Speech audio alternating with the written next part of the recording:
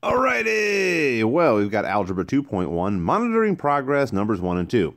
Here, we're working on turning written sentences, like, English written sentences here, like a number b is fewer than 30.4, into a mathematical statement using symbols. So here, a number, b, so b, whatever b is fewer, which is like less, same thing as less than 30.4. 30.4 over here. So let's take a look. Let's start out with b. There's our number b, and it's less than 30.4. So whatever b is less than 30.4. All right, let's take a look. Let's see, negative 7/10 is at least twice a number k minus 4. So let's take a look here.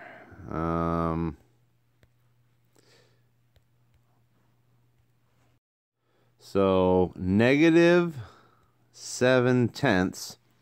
Now it says here at least. It's at least. So that could mean that 7/10 is more than, right? So, because if it's at least, that's the smallest it can be, it could be bigger than. But it could also be equal to.